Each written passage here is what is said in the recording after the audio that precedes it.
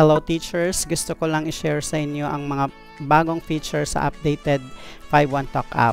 I know you're all aware sa updates and now let's explore.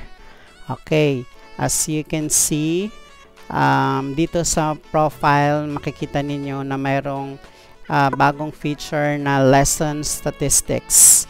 And if you're going to click that, ito yung mga lalabas. Okay, merong ended lessons, my number of lessons, and abnormal lessons. Okay?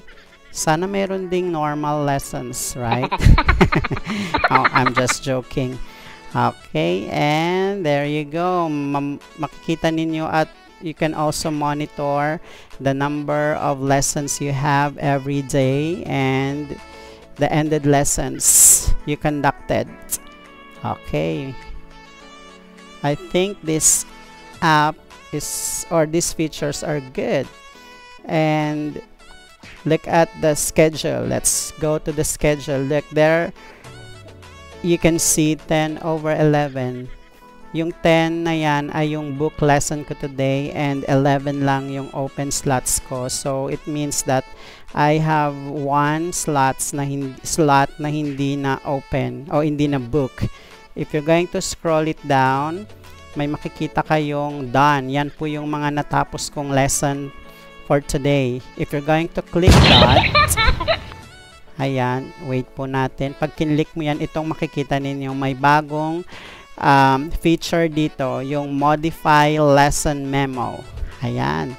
Guess what? Pwede na tayong makapag-memo dito or pwede nating i-modify yung lesson memo na ginawa natin sa student.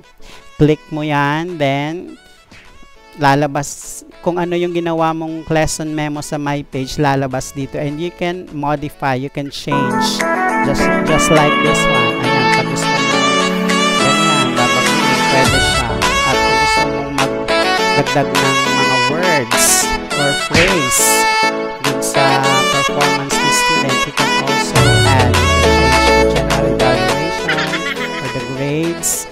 Ayan, yung weaknesses ni students or yung weakness. Then, in the optional more, you can also type that and click submit. Okay, once you're done, it's okay now. Okay, yun yung mga bagong features.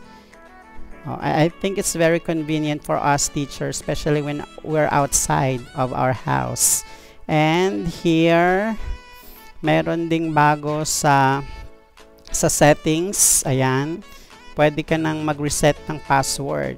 Ayan, in order to ensure the security of your account, we need to verify your number. At dyan po kayo kukuha ng code if you want to reset your password. Okay?